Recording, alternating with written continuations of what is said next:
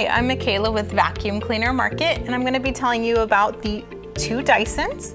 We have the Dyson V10 Animal and the Dyson V10 Motorhead. So these models are cordless vacuum cleaners, which means they do not have a cord attached to them. So if you were to walk around your house, you don't have a cord following you to trip over. You don't have to move your plugs if you need to. To charge these guys, you do hang them onto your wall, and then you can put the little charging port inside and charge them. They both have the same runtime of 60 minutes. It does depend on what suction rate you're at and what tool or attachment you're using. So now the V10 Animal, this one has a lot more attachments it comes with. It does also have the larger dusting bin. So the attachments, you have your combo dusting brush. So you have a little button. If you were to push that, pull towards you, you have the bottom crevice tool. This one has a red velvet piece of fabric to scrub anything that's stuck on whatever you're dusting. You push it forward and it goes back into place. Then you have your wider dusting brush. This one does have a softer red velvet piece of fabric. So if you were to dust your baseboards, you can go ahead and do so without scratching. And then you have your crevice tool. So this is really good to get any corners in your house, in between your baseboards, things like that.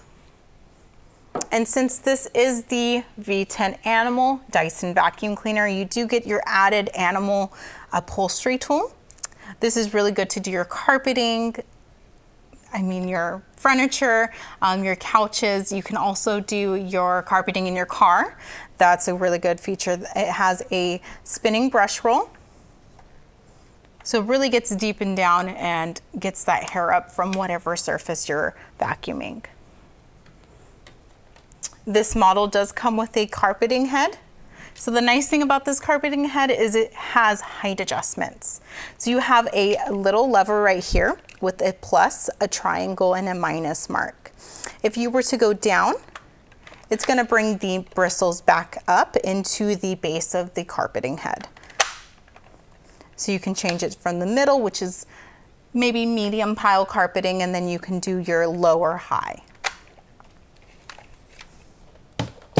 This model, like I mentioned before, it does have a larger dustbin, which means it's just going to have a larger capacity to hold your dirt. It does still have the 3 suction rates. You have your low, your medium, and your high. So now for the V10 Motorhead, this one still does come with the carpeting attachment.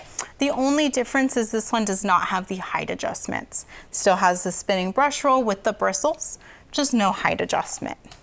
It does also come with only two of those attachments.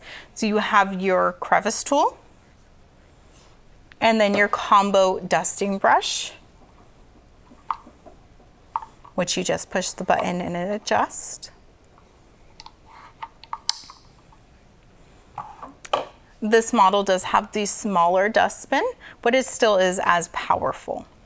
As for the filters, they are the exact same. All you have to do is turn and pull out.